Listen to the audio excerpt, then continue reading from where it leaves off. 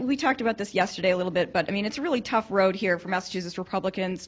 Are they just beyond hope here, or do you think they have a chance to maybe win the governor's office? And how do they do that with such overwhelming odds?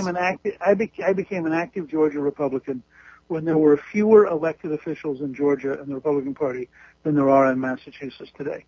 I became an active Georgia Republican when there had been no Republican governor. Yeah. You've had a whole series of Republican governors here.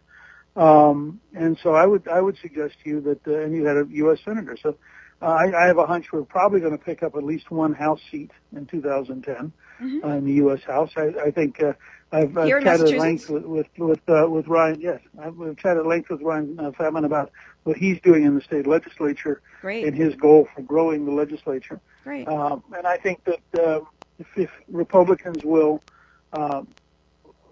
listen to the people of Massachusetts, look at the future they'd like to have, compare it to the taxes and the situation they have now, they can grow a fairly healthy party that will be very competitive.